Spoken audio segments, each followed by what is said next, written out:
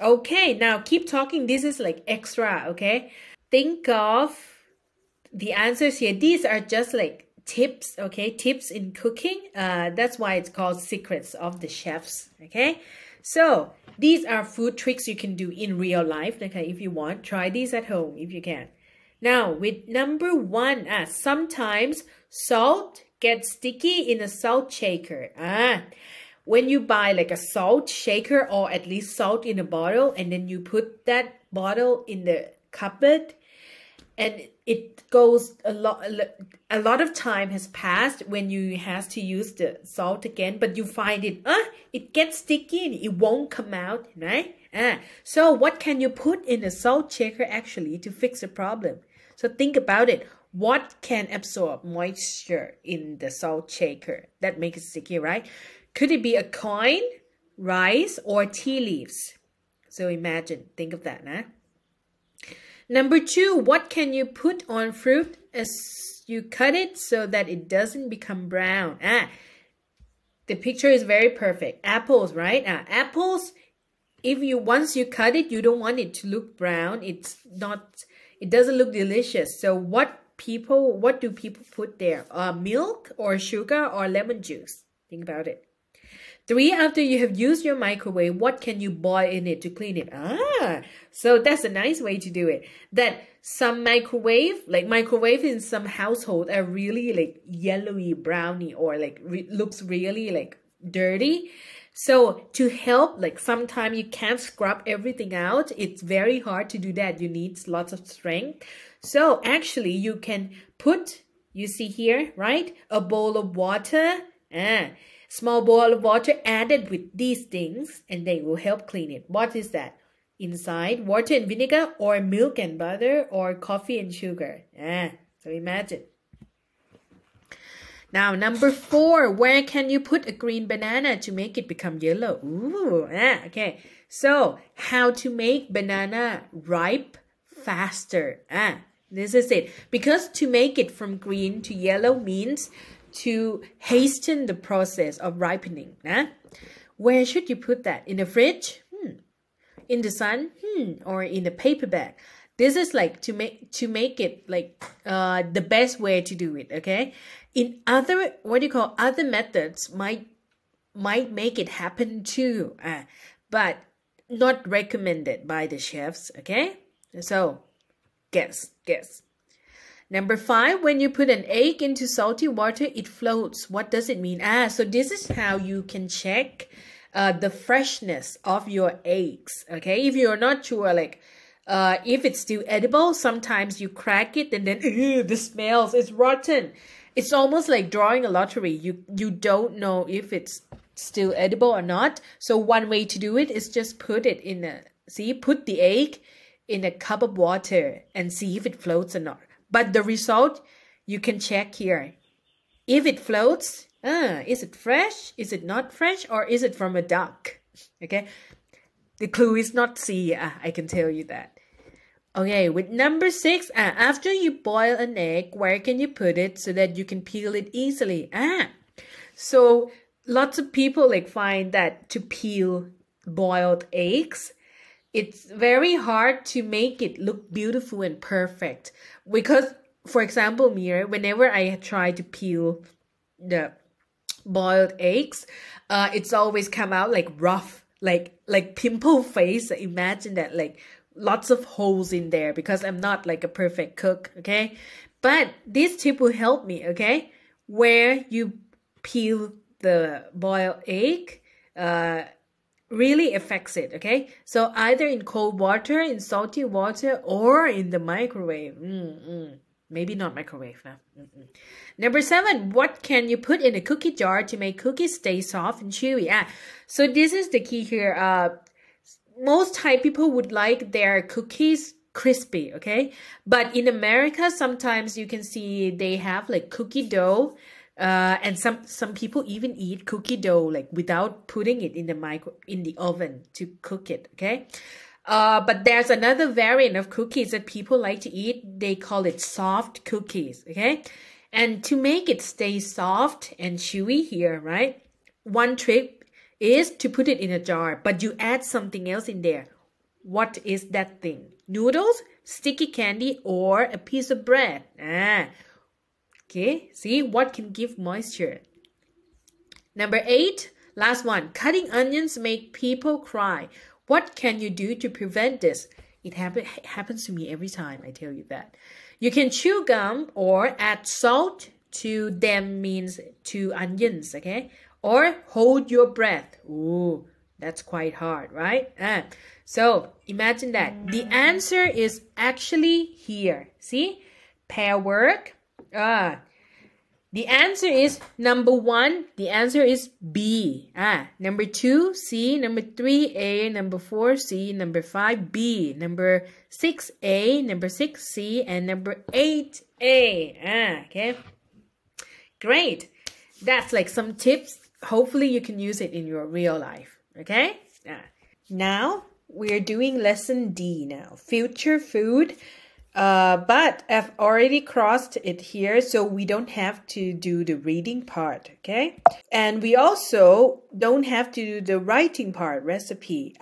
But one of the writing topics of the writing assignments could be from this unit, okay? So with food will definitely be one of the chosen topics, but it depends which topic will we get on the day. You will know on the day, okay, of the writing test, but possible topics will be given 1 week before, okay? And food could be that.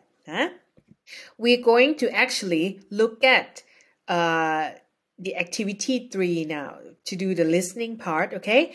This is a tour for chocolate lovers, okay? So listen to Yumiko get information about the San Francisco Gourmet Chocolate Tour. Check here, the tick box here, the things that the tour includes, okay?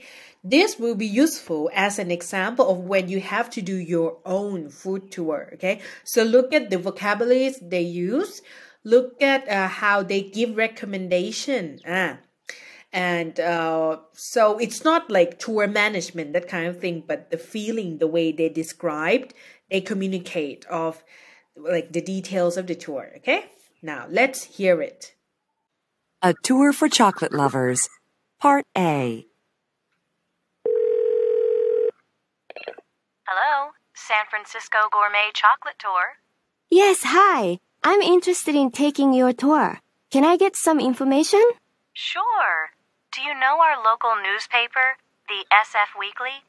Well, we are the winner of the SF Weekly's Tastiest Walking Tour Award. That's great. But first, can you tell me, what do you do on the tour?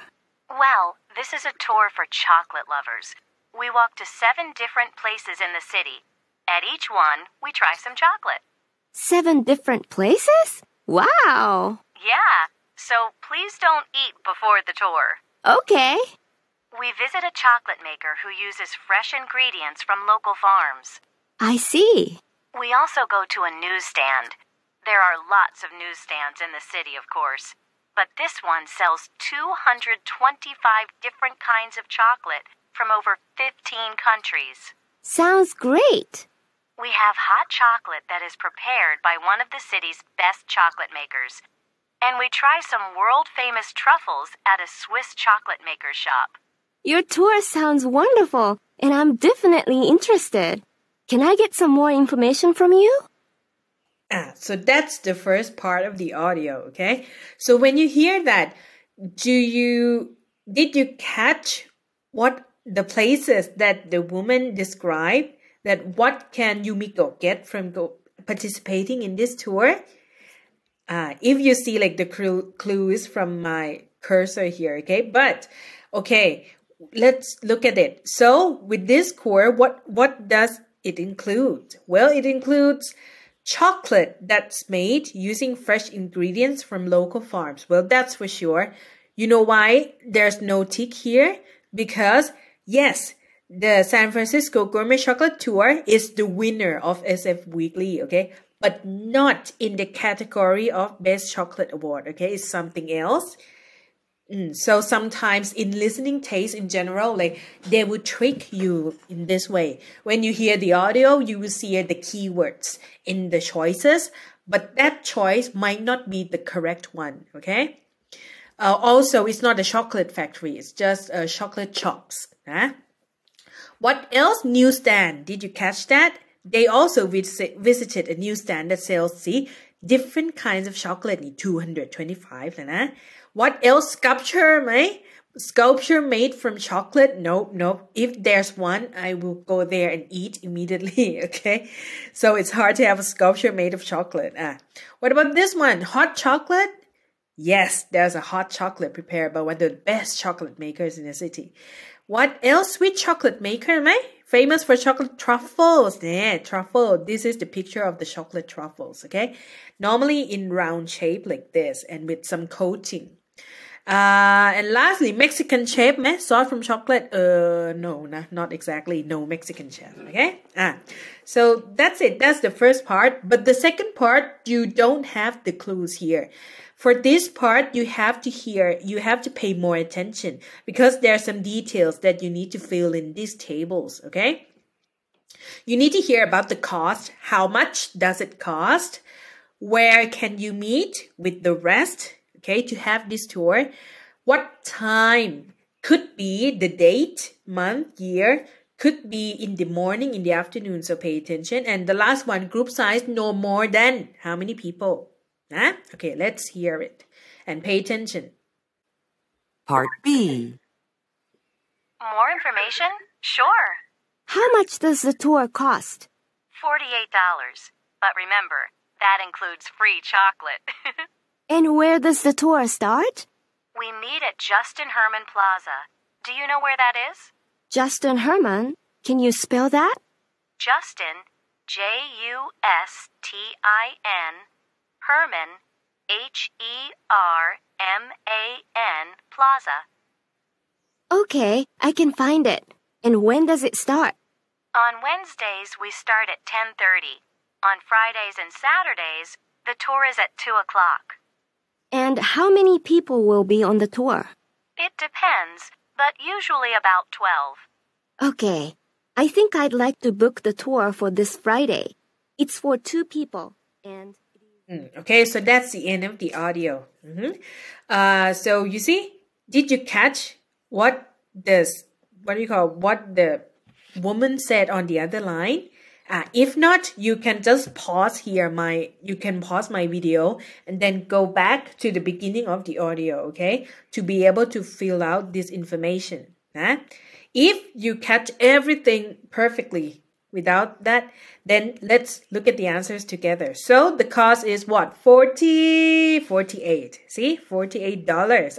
Meeting place, plaza นี่แหละ plaza อาจารย์ but how do you spell Justin Herman? Well, you spell it like this. Justin Herman Plaza. And the times, so she didn't just say the period of time. She also said what day of the week. Okay, so she said Wednesdays, on Wednesdays. So every Wednesday, Wednesdays the tour starts at 10:30, But on Fridays and Saturdays the tour is at 2, 2 นี่คือ 2 p.m. นะคะ not 2 a.m.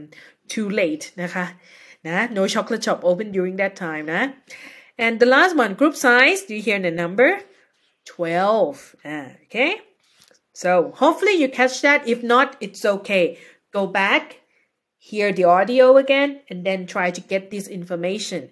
I want you to practice this because in actual exit examination when you're on 4th year, there will be a listening test, and you need to be able to extract information. Okay, when you hear an audio script. Now, with this one, we won't actually do it here in the video lessons, but I will go through it in the live session with you because this is a graded assignment. It's a group presentation in a way.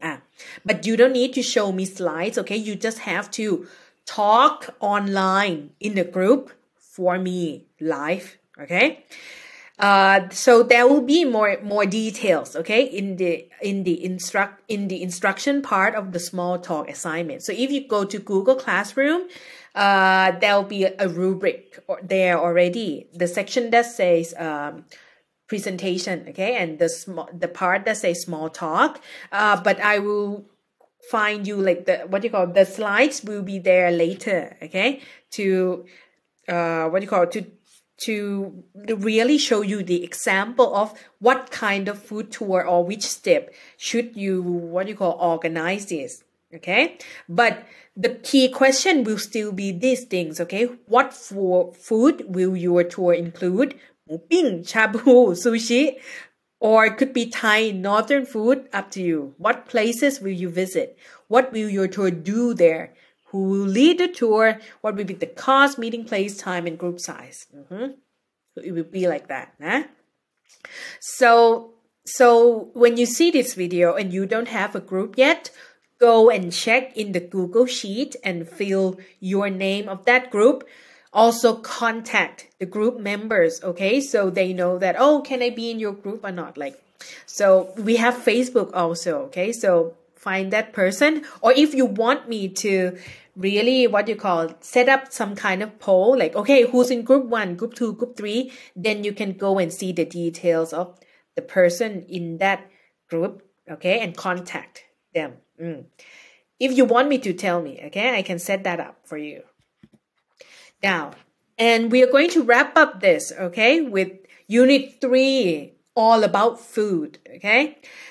So at least at the end, you should know, of course, vocabulary is about food. But also, do you remember how to give and accept recommendation, okay? In a way, it's kind of like expressing your opinion if you agree or disagree with something, okay? Also, you need to be able to use the time clauses. Now, do you understand how to use before, after, as soon as, until, once, all these things? Nah? Make sure you understand that. Also, hard to make, easy to make. This is like just extra thing, but if you feel like this will help, then you can do the homework here if you want. And in the real world, this is actually, I want to say, like, not in the real world, in the writing test. Okay? What is your favorite food that they will ask you? This will be like one of the writing topics that I mentioned. Nah? So, make sure you have enough vocabularies to explain and enough grammatical knowledge, okay? To write, okay, my favorite food is food, you have to cook it by, สมมุติต้องนึ่งข้าวเหนียวก่อน you like ข้าวเหนียวหมูปิ้ง right? You have to steam the rice first, maybe in a steamer, and then while you wait for the rice to be cooked, you need to grill the pork on stick, the stick pork on a coal, or on a griller, or in the oven, up to you. And then when it's finished, you dip it in a jao sauce, like something like that. So, learn from this vocabularies and ways of describing food, okay? And that would definitely help you with the writing test and with the, the small talk assignment for sure. Food tour. When you want to convince people to go to join your food tour, of course, you need to be able to say that food is yummy, not just yummy, okay? What? Creamy, juicy, or crispy, or crunchy, salty, sweet, who knows, okay? So, learn from this. And I'll see you next time. For now, bye!